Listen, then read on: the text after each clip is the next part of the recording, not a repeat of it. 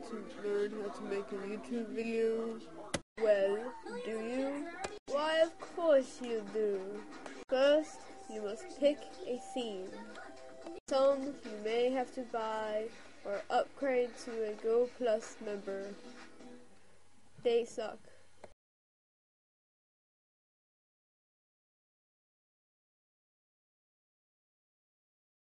You must have a title.